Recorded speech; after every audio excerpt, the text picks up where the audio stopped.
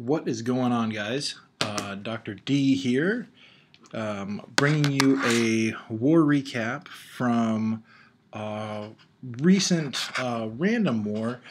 This is going to be the first recap that I do for OneHive Swarm.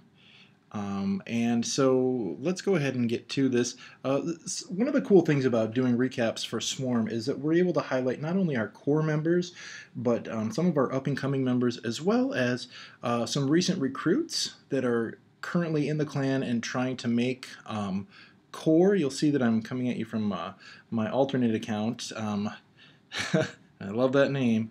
Alright, so let's go ahead and pull up our war log. We're going to look at this war against Myanmar land.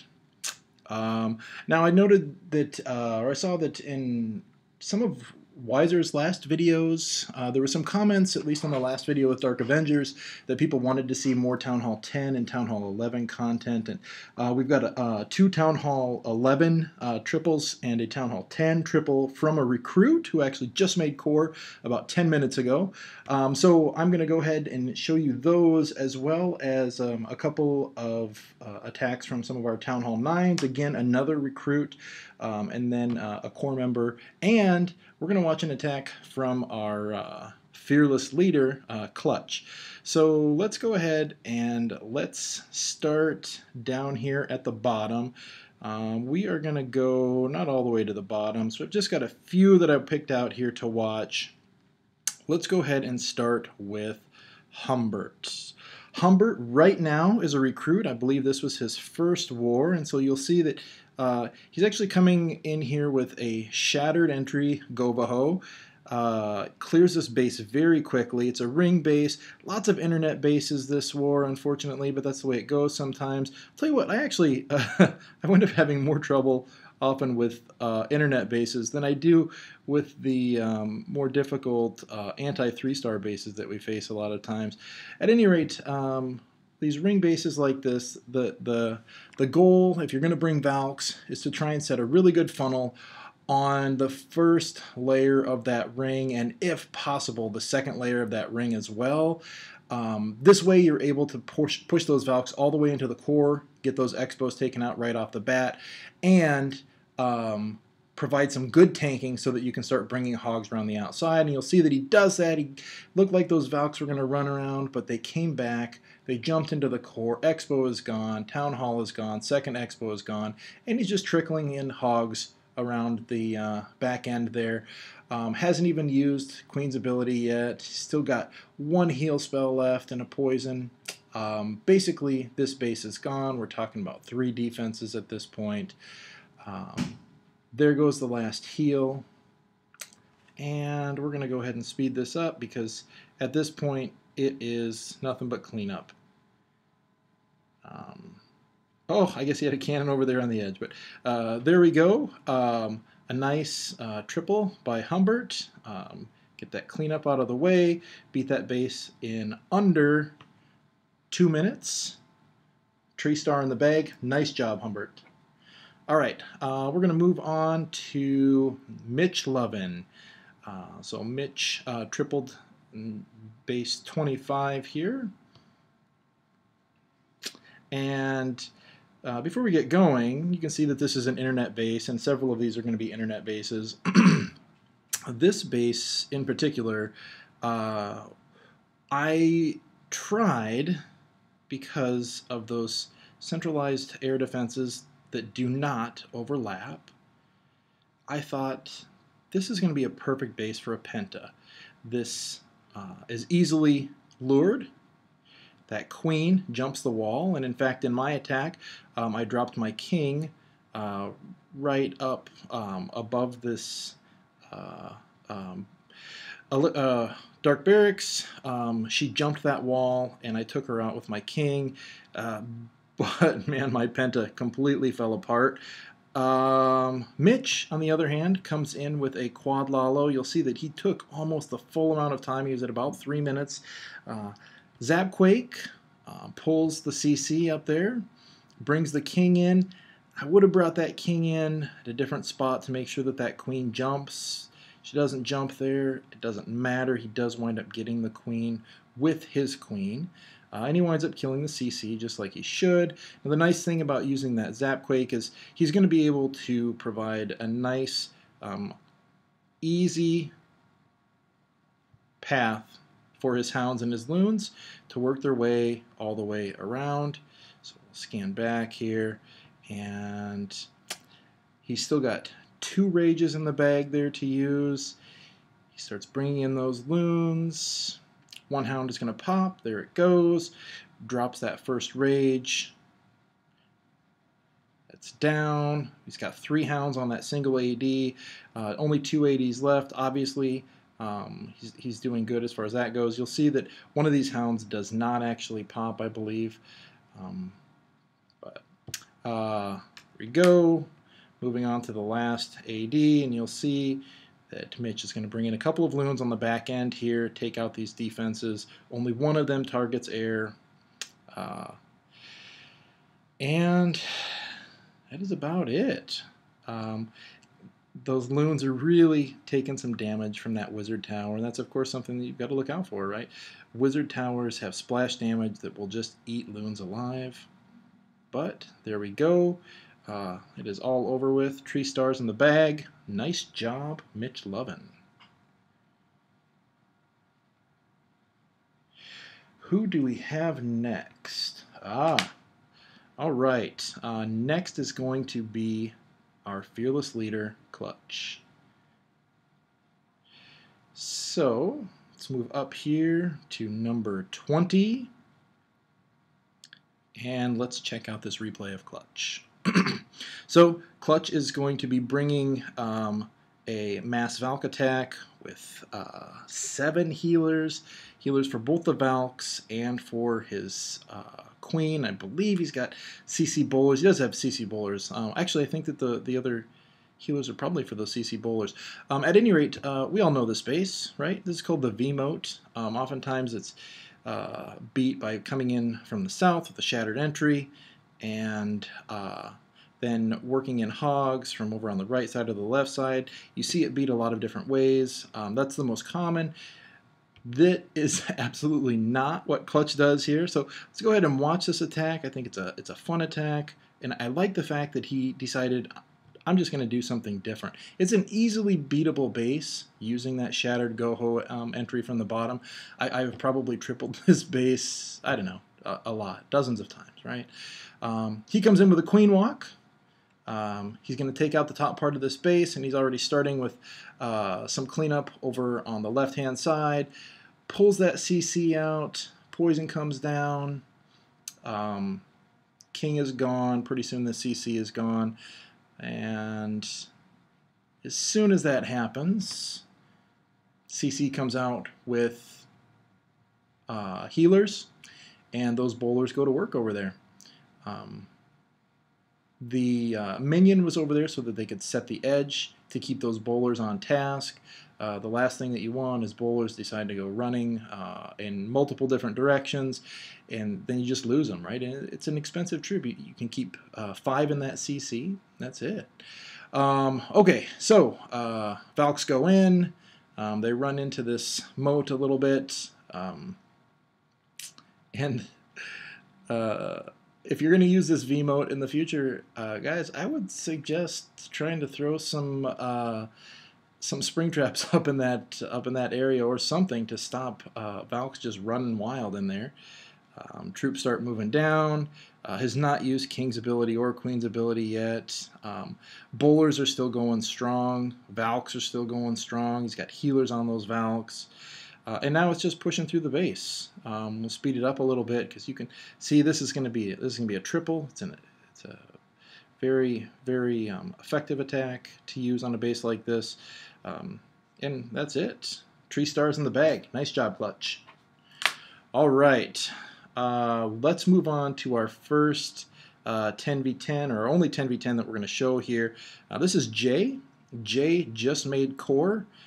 An interesting note about Jay, when he first came into the clan, you know, I think a lot of guys come into OneHive or the 2.0 family for their tryout, and they're a little bit shaky, a little bit nervous. Jay posted some pretty interesting pictures right off the bat. One of them was him laying on the beach in a lobster suit. If I get permission from him, I'll throw it in a video in the future. At any rate, the guy's got a great sense of humor, very funny guy, and this attack was, he's also, just a very, very solid attacker. So you can see he's got some bowlers, he's got some miners. This is not your kind of traditional, what we think of as setting the edge and then bringing in the miners to sweep across the bottom or to do what they've been calling the boner attack straight up the middle. Instead, you can see he comes straight in with bowlers with the goal of taking out the CC and getting one of those Inferno Towers, and there it goes, and also there goes the CC. Then from the bottom he starts bringing in a whole row of miners, right? The goal here is, of course, to keep those miners up and keep them healed, and they will take out that second Inferno Tower. The nice thing about miners is once they go underground again, they start getting healed. So as they work their way up to an Inferno Tower, even if they're getting zapped a little bit, they duck back under, and as long as they're under that heal spell, they continue to get healed back up. Then they pop up, they might get roasted a little bit by an Inferno Tower, then back down to get healed again some more. I'll be honest, I am not the best when it comes to talking about the meta for miners and how miners can attack. That's something to watch on the 2.0 recaps, because Wiser really knows the AI for these things. At any rate, that is it. As we see here, he's going to walk up there, get that last hut, and that is it. Tree stars in the bag. Nice job, Jay. All right. Moving on, we have Viking, and this is a Town Hall 11 versus Town Hall 11 triple, and Viking is going to be coming in with again, a mass miner attack. So you can see this is somewhat of a kind of a diamond donut type of base. And so what Viking is going to do is he's going to set an edge over here, and instead of creating the funnel like we normally think of, he realized that those Infernos are on single, and that there is all kinds of stuff just on the edge of the Inferno Towers, and so he can walk those miners all the way around this base, and that is exactly what he's going to do. Of course, up here you've got, Royals working a little bit, Queen working a little bit. No healers on her or anything, so he's just working them around. Occasionally, an Inferno Tower will lock onto a single miner, but when you've got mass miners and it's only locking onto a single one, it does about the same damage as an Archer Tower does until it kills that miner. But it only does one at a time. It only kills one at a time. One of the interesting things about this attack is what's going to happen with this dragon and these minions. So you can see he has no air targeting troops anymore, right? It is all mass miners. And at this point, Viking has got to be thinking, crap. Lots and lots of miners left. Did a great job walking them around, but all air targeting troops are gone. And now he has a dragon that's just sitting there. Now the dragon, interestingly, has killed off the miner that it was initially focused on, and for some reason it decides it does not want any more to do with these miners, and it just watches. And I'm sure that the guy, I don't know, Kai Yi, whoever this owns this base, number 6, he had to watch this replay and think, what the heck is going on? Why is that giant and that minion just sitting there? And I assume it has something to do with the fact that miners, once they are targeted, another defense, that same defense will not target them again until they pop back up. I don't know exactly what happened, but you can see that CC just did nothing. Maybe there's something that I absolutely do not know about how these things work. That's possible. It's probably the case. But at any rate, I found that pretty odd. Okay, we have one video left. It's another Town Hall 11. And this is Sasuke. I think that's how you say his name. Sasuke Uchiha? I don't know. I messaged him to find out exactly how you say it, but we'll find out. At any rate, he starts with a queen walk over here. He's starting to set the funnel. He's also going to start up here with some giants, or a giant and some bowlers in his BK. And obviously, you can kind of guess what's about to happen here. He's going to have a straight shots to the Eagle Artillery and to the Town Hall, and to both of those expos, it is a boner attack, right? Here they come, mass miners straight up the middle. A perfect funnel was set so that they can go straight through there. Right now, they're underneath the Warden's ability. As soon as they get up there, he drops a rage on them to get them pushed through that Eagle Artillery and the Town Hall as quickly as possible, as well as a heal to keep them up while the CC is on them. Notice here the CC is, in fact, targeting those miners, but it is to no avail. Miners push through, keeps them under heal, and now they are working their way around. They're going to split here in a second. They're starting to, and some are going to go right. That dragon comes over to the queen and keep the miners healed up, and it is all over with at this point, right? There goes the queen, and this healer is actually going to come up and help out because these last few miners are going to get some heal just long enough to kind of pull out these major point defenses. Then they're gone. Then he can use that last heal up here as needed. They are finishing up down there on some storages. There it is, the final heal. We'll speed this up just a little bit. And there goes that cannon, the last things, wizard tower. And that's it. 3 stars in the bag. Nice job, Sasuke. All right, that is it for me, guys. I hope you enjoyed our first recap from OneHive Swarm, or at least my first recap from OneHive Swarm. Check out some of the higher level attacks at the 2.0 recap. There's a new Dark Avengers recap that just posted. It's a fantastic recap to watch. And we have a new Invicta recap posting.